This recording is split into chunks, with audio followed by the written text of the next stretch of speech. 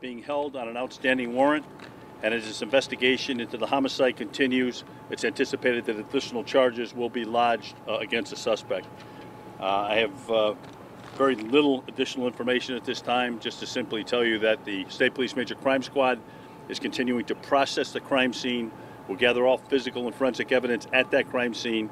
We'll work with the state's attorney and prepare and lodge additional charges in the not too distant future.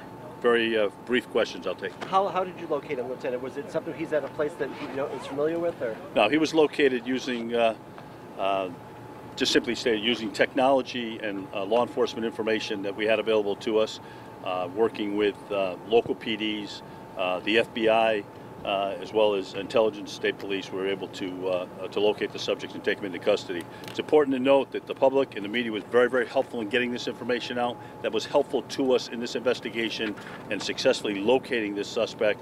And the most important part was taking him into custody without any violence and without any incident. The commercial establishment, can you tell us a little more about where he was taken into custody? Just at the end, at the end of Route 8, again, at the end of Route 8, there are many commercial establishments there, eateries, local eateries. He was located at one of those eateries by troopers, was taken into custody without incident. Was his vehicle there? Was his vehicle there, the Toyota? He was in the vehicle, was taken into custody by troopers at that location. As far as weapons and other things, I don't have that information. He's taken into custody safely. He's in our custody, and we'll be processing that vehicle and certainly looking for additional evidence and information. This warrant that you're holding him on, what's the charge? I don't have the charges, misdemeanor charges right now. Okay. Any idea on the former warrant, the one before today? That's the one we're talking about. There's only one warrant, and that's as a result of an investigation that was done by the Oxford Resident Trooper's Office that resulted in the application of an arrest warrant for the subject. That warrant was issued by the court. That's a warrant that he's being held on, has been lodged against him at this point in time. Can you tell us, was there a restraining order ever in this situation? I don't have any knowledge of a restraining order, but again, it's very early in the investigation. I think what's important here, and everyone has to understand, was this was a very tragic, very violent situation.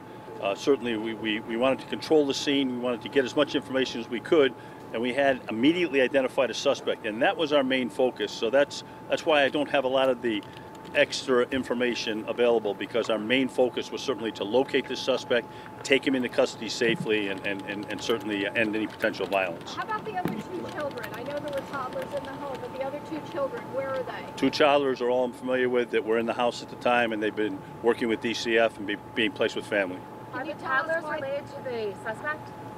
Toddlers related to, I don't, yeah, I believe so, but I don't have any of that detail right now. Can you tell us why the schools were in lockdown, the Waterbury, the other? Again, it's important, and I can't state this enough. Whenever we follow a lead in any location, any jurisdiction whatsoever, we make sure that the local authorities, including school officials, are aware that we're following a lead. Again, everyone knows this was a very violent case, hence it was the decisions of the local authorities to, most of the time, put the school in a soft lockdown. In other words, they're aware of the situation. They monitor the school a little bit more actively with local law enforcement.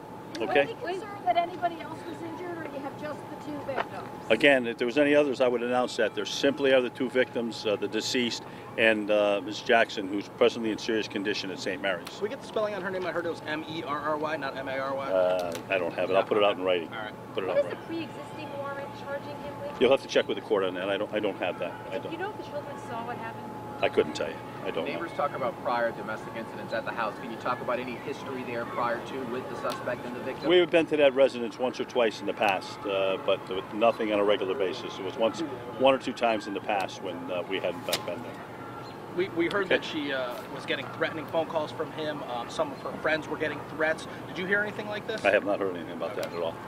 Okay, and that's really all I have for you.